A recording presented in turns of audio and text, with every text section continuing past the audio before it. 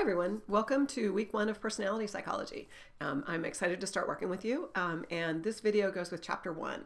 Hopefully you've already watched the Getting Started video that talks a little bit about the mechanics of the course. So if you haven't, I encourage you to watch that. I also encourage you to watch it on a higher speed. When I listen to myself, I feel like I talk faster than YouTube portrays it.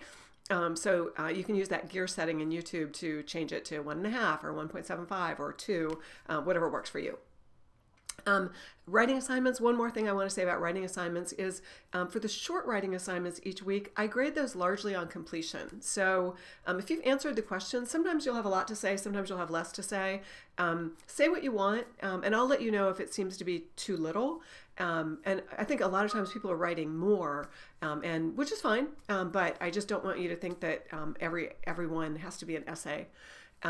When I start grading in the week, I usually send out, there's a feature in Blackboard where I can click on it and it just sends an automated reminder to everybody who hasn't turned something in. And so if you get one of those, just know that the tone is kind of cold.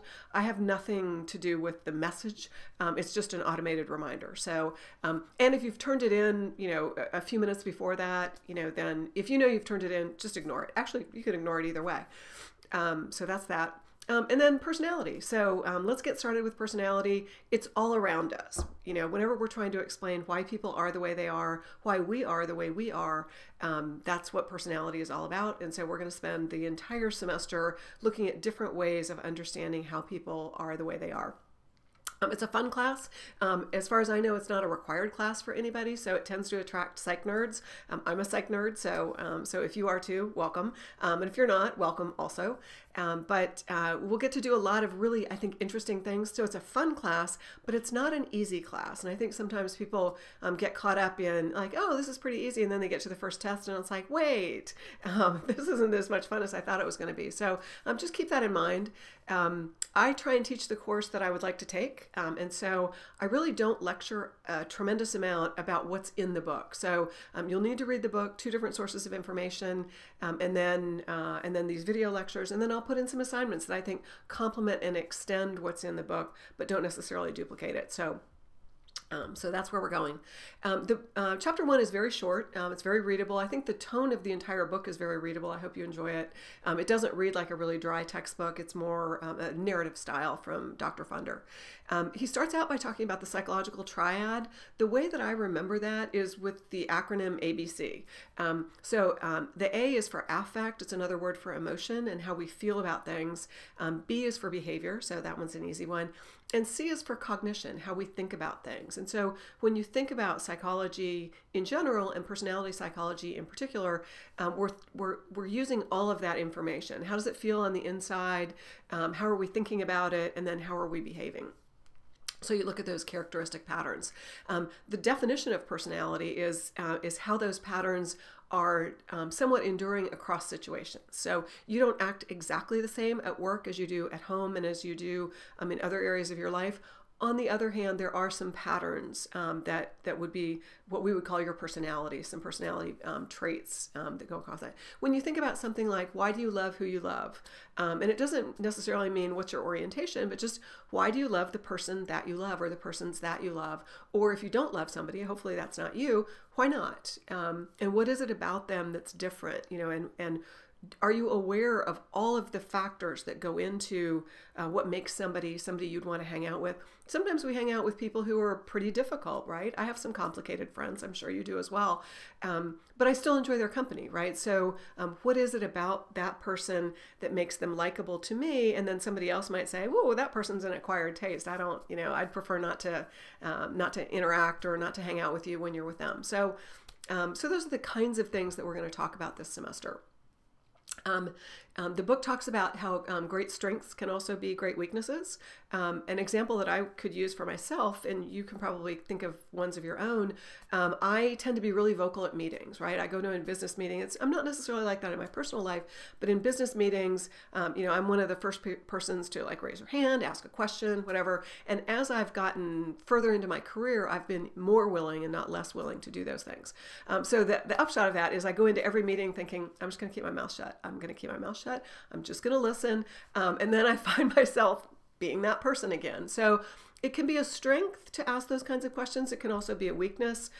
Sometimes the weakness can be a strength. So I think throughout the semester that will pop up again and again throughout the chapters. The book the chapter talks about the plan for the book. So I'd encourage you to skim that so you can see where we're going. Keep in mind that when he talks about the 5 different basic approaches or paradigms that we use to study personality, trait and biological are by far and away the most dominant ones in the field right now, and have been for quite a while. So when you're writing your paper in this course, I'm going to ask you to evaluate somebody's personality using the trait approach, also using the biological approach, and then selecting one of the other basic paradigms to use so that you can see how each paradigm or each basic approach asks and answers different questions about personality. And it's helpful for us to have all of them, right? They complement each other. They don't contradict each other. So those kinds of things will come up as we progress through the textbook.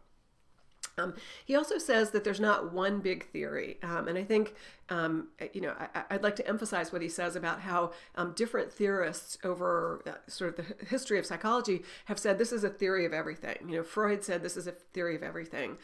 Skinner, theory of everything. And a theory of everything might be good at a really high level, but it's not very good at specific things. And we're talking about specific things and individual differences in personality. So we don't really want one big theory of everything. What we want are different theories that give us information and help us to understand different aspects of personality. And when you think about going to a restaurant, if you go to a restaurant that only has 10 things on the menu, they're probably really good at those 10 things if it's a good restaurant. If you go to a restaurant, on the other hand, that has a 15-page menu and it's got 20 things on every page, like they can't possibly be excellent at all of those things. So really, what is their theme? And so, I like to think of these different theories as, we don't want that 15-page menu that is the theory of everything. What we want are some specific ones. We want a theory that will help us understand different aspects of personality. Okay, wrapping it up, tips for success. I said this in the intro video. I encourage you to skim the chapter first, read the chapter summary. Actually, read the chapter summary first. This is the plot spoilers are actually pretty helpful when it comes to reading college textbooks. So read the chapter summary, skim the chapter, read the chapter summary again. The last thing I want to say is being familiar with those key terms will really help you. It'll help you in the course. It'll help you in your understanding of personality. It'll definitely help you on tests. Knowing the terminology, knowing the vocabulary of any field that you're studying can be tremendously helpful because it helps you to organize things. So I encourage you, even if they don't work their way onto a study guide or onto a quiz or a test, to look at those key terms. And if you don't understand them, go back and look at them again. I think they're all pretty useful in knowing sort of just the basics of personality psychology. Okay, that's it for today. I'll try and do a video like this every week, and have a great week. And as always, if you have any questions or I can help you with anything, let me know. Thanks, bye.